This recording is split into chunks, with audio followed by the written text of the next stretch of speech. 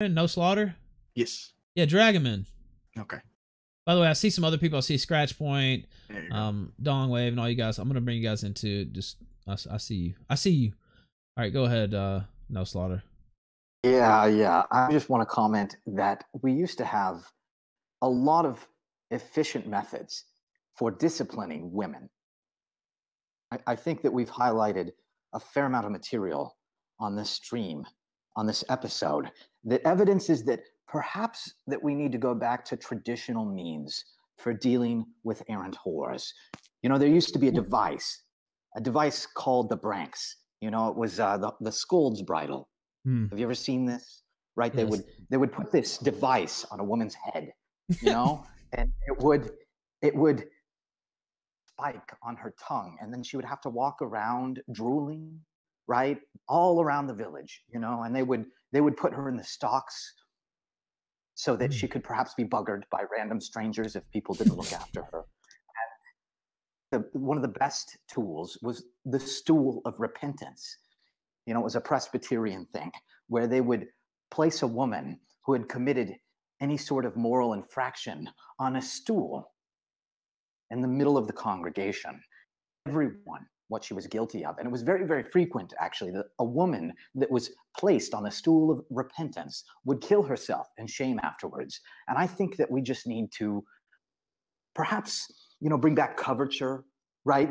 The old legal frameworks had women as the property first of their fathers and then of their husbands. And I think that this is the proper way for civilization to treat women. Now, you think this would bring things back in line real quick? I think that because women are so shameless these days, I think that we'll definitely need a degree of extreme physical discipline. But I think that perhaps in 4 weeks, I think that give me power, and in 4 weeks I will have women in line again. I really think that they will respond very quickly to any sort of public physical discipline. Now, what do you think about this? I don't know if you saw the part of the program, but this big bitch standing in Times Square. What would be the answer for a woman like that? Here's the real tragedy, right? Every obese whore is a woman could have been beautiful if any single man cared about her enough to lock her fat ass in a cage without food, right? Am I wrong? Am I wrong? I mean, in this case, usually I might shirk away from that strong of a prescription, but in this case, I think maybe, yeah.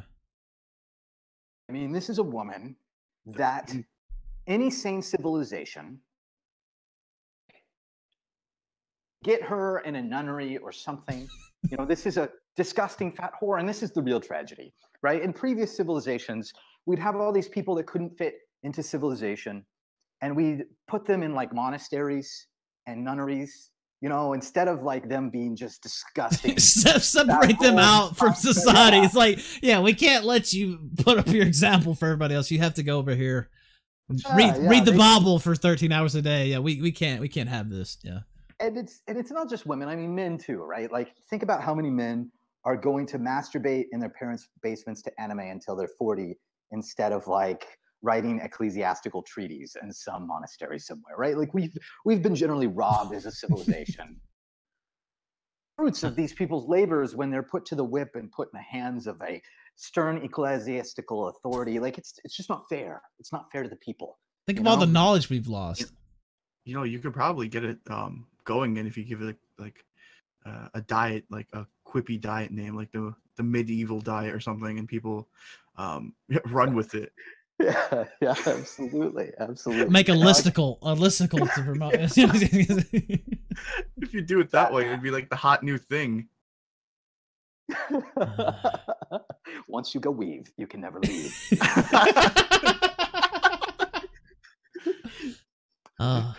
By the way, Weev, what did you think? I don't know if you saw the beginning of the show where I talked about my cooperation with the BuzzFeed article didn't go quite to plan. I guess that's not a surprise. What do you think about talking to journalists in general? Very risky thing. I think it's sort of like talking to the police at this point. You know, it's not a good thing to do. I think we're past the point where people have been using the media as a tool, right? especially like a few people have been really good at using the media and sort of with pure contempt. Anglin is especially good at this, and he never gives interviews, right? And like, it's the same with me. You know, I've got a lot of press coverage. It's generally been beneficial. If you are going to cooperate media, then you need to set up media that works in your favor. And like, for example, there's a couple documentaries about me. Film documentaries. There's one, The Hacker Wars, and there's another, Troll Inc. that just came out. And there's generally favorable pro-Weev, pro-trolling propaganda. And audiences receive them well. And Hacker Wars, I think it got translated in like over a dozen languages, and it's been seen at least 45 million times all around the. So, you know, it's it did pretty well. And I picked, you know, I very carefully picked like media that was funded by, you know, people with a vested interest against the United States government, you know, against the US deep state. And I think lately, people that, you know, haven't really like thought about what they're trying to accomplish when they interact with the press, right? And now I just tell them to like, an hour. I'm like, if you want to talk to me, you can pay $6,000 an hour. And like, yeah, like otherwise I'm not fucking, I have no incentive. Why should I talk to you?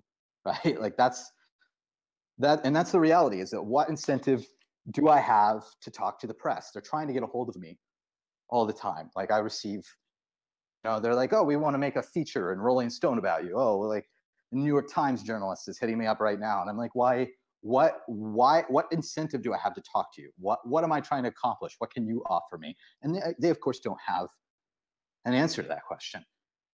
Who do you? Yeah, so basically you're saying you need to have a game plan going in. Don't just talk to these people on some, you know, half-baked thought, or you just want to get your sod out there or whatever. I'll tell you this. Yes. I'll tell you this. I've been on, you know, somehow involved with every site that has ever had any significant amount of traffic in sort of the internet meme, lulz, you know, troublemaker space, right? Like I've had my fingers in every one of those pies, one way or another. Now, not once in history has press ever been a traffic driver. This is not how you build an audience, right? Like it never has been. Audiences are built, recurring audiences are built by good content that people want to read, or they want to listen to and view, and they're going to come back a second time. Never once has any of these super successful sites who have got a ton of press coverage, never have they ever seen a single blip from any given media appearance. And generally, the more contempt they treat the media with, and the more they refuse to give the media interviews, the more press coverage they get. Because they're like a little bit elusive, and it's like, oh, enigma, I guess. You know? So there's just no benefit. The real benefit, if you want to make waves in the world, is to do something that they can't ignore, but you should never really while you're doing it. You should never wait. You should never what? You cut out a little bit. Don't talk to journalists while you're doing something that the world can't ignore. You know, just totally ignore these people. All right. Thank you. So you got any other thoughts? He said Sam hYde was on the verge of suicide too. Yeah, I saw that comment. I didn't get that. These people, these anti-Sam hYde shills, they're ridiculous. I've talked to Sam hYde recently. He's doing very well. His video output is great. Did you see the Crush 5000, where he went to all the fucking gook massage parlors and started filming, and these fucking gook women were like freaking out. What you doing? Yeah, funny, dude. Like that to me is the prime Sam, the Sam that's like going into spaces that belong to other people and making them uncomfortable in their own space, right? Like every great Sam hYde thing, you know, the one where he reads off the homosexual statistics at like the hipster Brooklyn comedy thing, the inconvenient anime, the TED Talk, right? This is what Sam excels at doing, is he's going into spaces that belong to other people and making them uncomfortable about it. And that's really the peak Sam. You know, this is Sam hYde approaching a new golden age of comedy.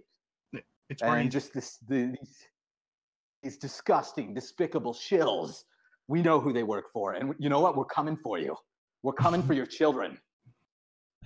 Dan Teak says, where's Sam putting out content now? he's on Gumroad ever since he got suspended Yeah, from that's what I YouTube. This thought. is outlet. So you gotta subscribe to Sam Hyde, you goddamn penny pinching blue magic player.